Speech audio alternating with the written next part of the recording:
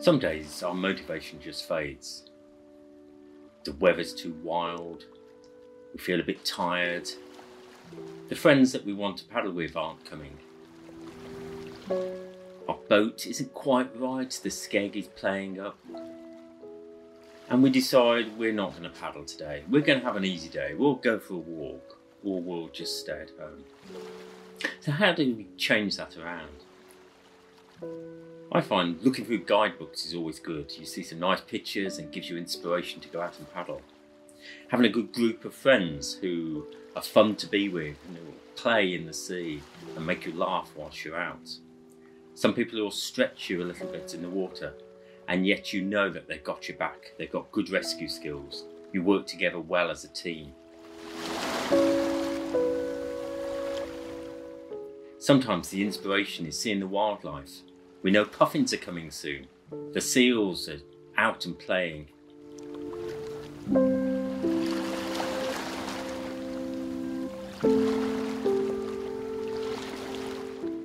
Sometimes we're training for a new event.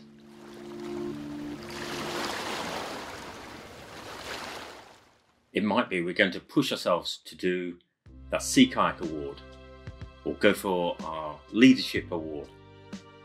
Then we have motivation, something to train for, something to get excited for.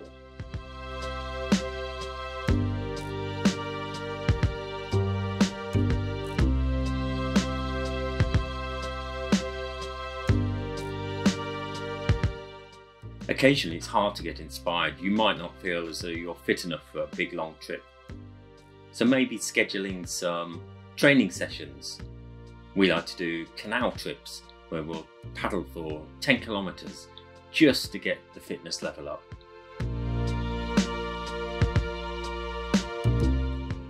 But surrounding ourselves by fun people who like to play, who also have the shared passion of being out on the water.